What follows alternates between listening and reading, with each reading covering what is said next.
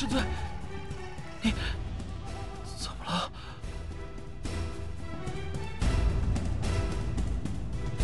他走之前一直希望你能来，亲手给你。这里面有他知道的所有秘密，但是他等不到，他的手术紧了。如果在旧山，那个人跟你说的都是真的，你会恨我吗？看卷轴吧。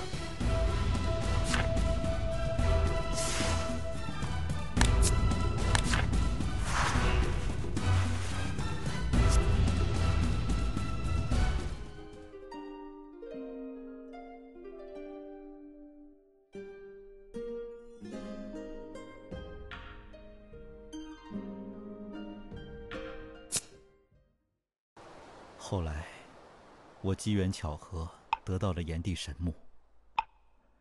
我想还恩公一个儿子，就叫你楚婉宁吧。14年来，他一直待在五悲寺。我打算再过1年，将带他前往鬼界，与楚岚融魂。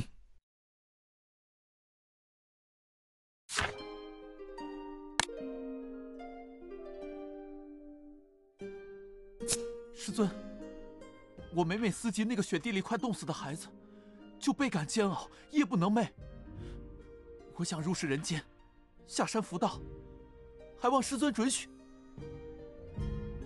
入世伏道，人间疾苦不断，岂是你一介小修能管过来的？师尊，你一直教我游人游事，我若一直避世桃源，又如何游人游事？楚婉宁，你道心不稳，一块顽石入水便动了禅心。当去洞中面壁思过，等你悟了再来回我。弟子告退。在结束思过的当晚，婉宁就留书出走。信上说，他想下山游历10日。我根本不知道他去了哪里。10日后，他果真赶回了。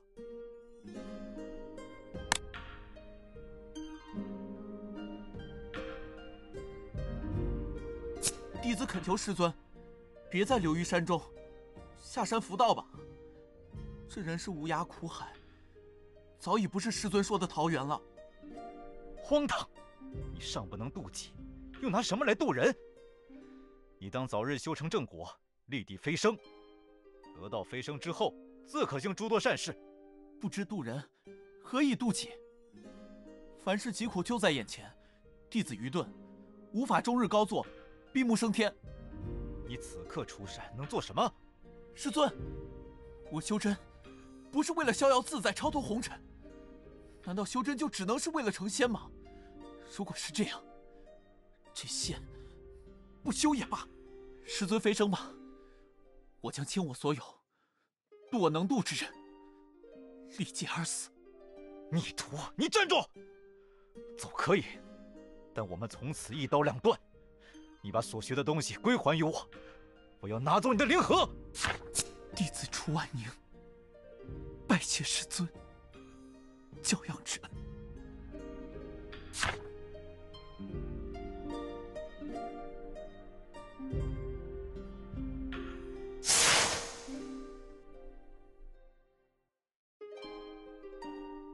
我终于明白，我从来没有给过他魂灵。像我这样肮脏软弱的罪人，永远不可能缔造出他那样清正刚毅的生命。我打算就这样了此残生了。直到有一天，我的院子里忽然来了一个人。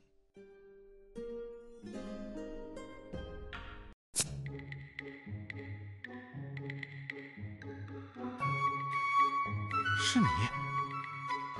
法力支持不了太久，不能和大施主一解释。这只香炉至关重要，我实在不知道该交给谁。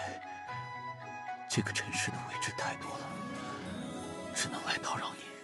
你怎么了？可是病了？这太荒唐了！你说你是从另一个尘世通过生死门过来的，在那个世上有一个叫做大师，没时间了，求你把这个香炉封存在龙血山的山洞内，不要让其他人接近龙血山洞穴。请把这个世界的我和那个叫莫然的人一起带到龙血山。除了你，这世上再没有其他可以托付的人了。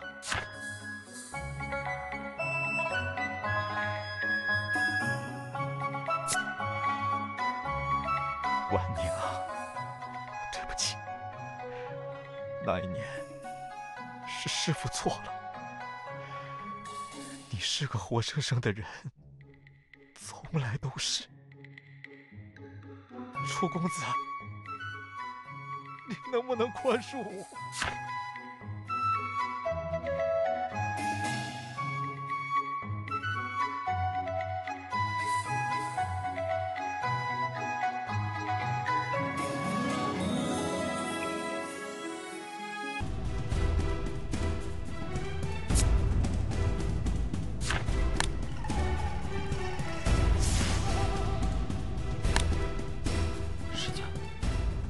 神木也好，人也好，只要你还愿意，我一直都会陪在你身边。我想去山洞里。你知道真相，会恨我吗？你会恨我的。踏险君究竟做了些什么？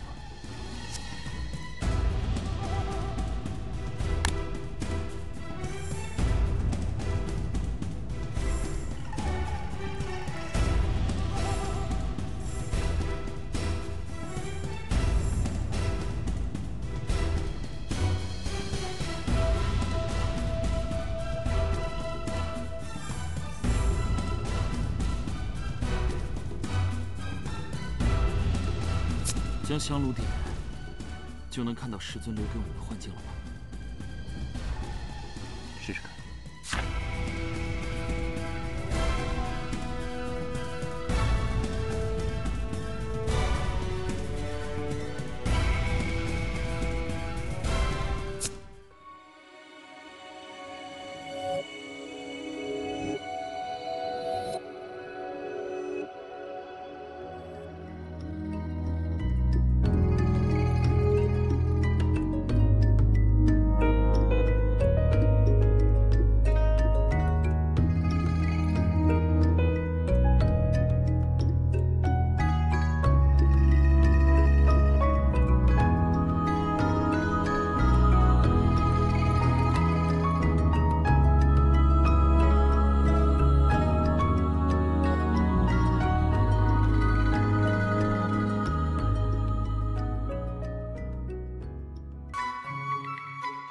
在写什么？见信如晤，展信书言，是什么意思？写给薛蒙的。楚婉宁，你想他？随手写的，没打算寄出去。你也没这通天的本事寄出去。见信如晤，展信书言是什么意思？说呀！都不记得了。什么？见信如晤，展信书言。我教你写过，你写了几百封，说要给你娘，是你忘了？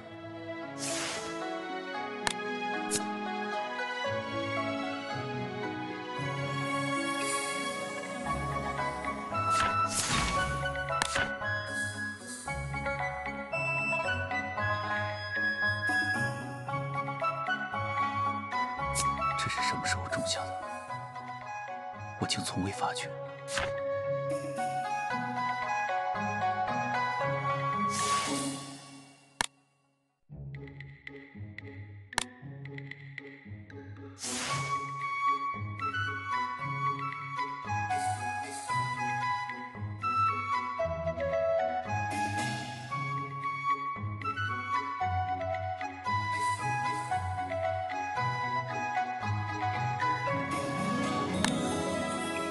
所谓晚夜玉衡北斗仙尊，却连徒弟成了魔花的宿主都不曾觉察。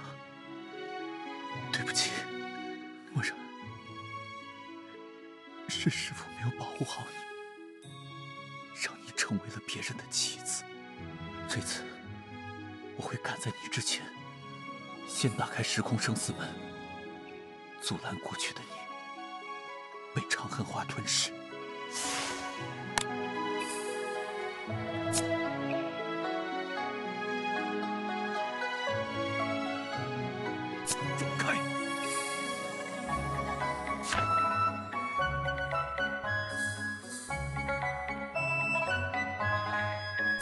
红尘有序，若序崩裂，天罚将至，皆归鸿蒙。君往何处去？我想回到默然刚刚种了8苦长恨花的那一年，也就是长恨花还在第1阶段，一切都可以挽回的那一年。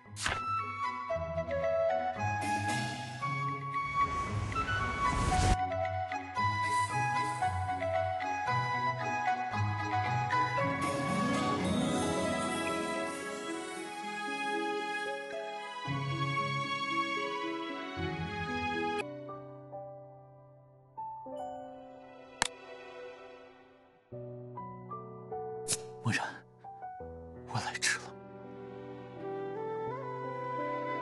我现在将地魂渡一半给你，干扰还未深扎的8苦长恨花，不让你再失本心。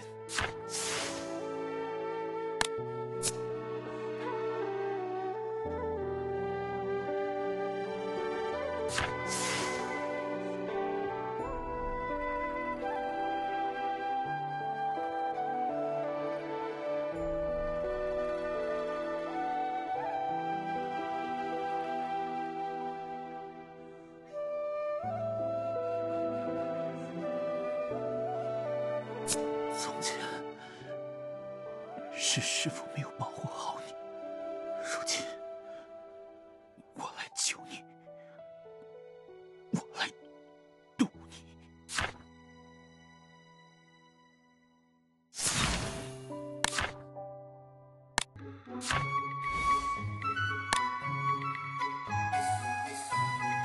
我把地魂分为2半，一半给你，一半给默然。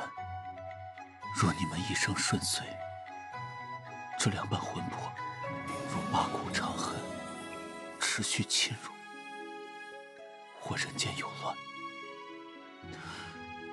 那么我会设法将魂魄重新糅合在一起，默然体内的8苦长恨就会彻底拔除，而你会恢复我所有的回忆。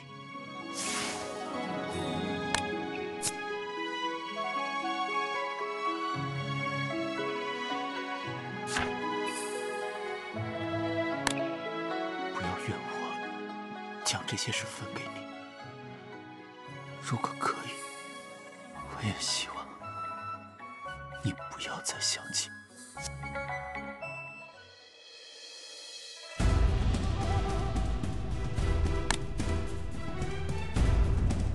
醒了，师妹，你怎么在这里？阿然，师哥，我有没有告诉过你，我很讨厌师妹、师明镜这2个称呼，所以如果你不介意，从今往后可以叫我的本名。在下姓华，胡字，名碧南。华碧南？难道2辈子都是你在算计？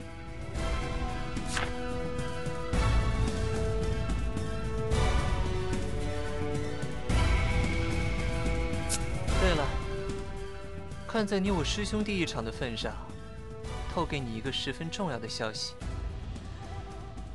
别去孤月夜了，你会被撕成碎片的。乖一点，早些回死生之巅吧。你想对死生之巅做什么？师哥给了你一个小惊喜，你去了就知道。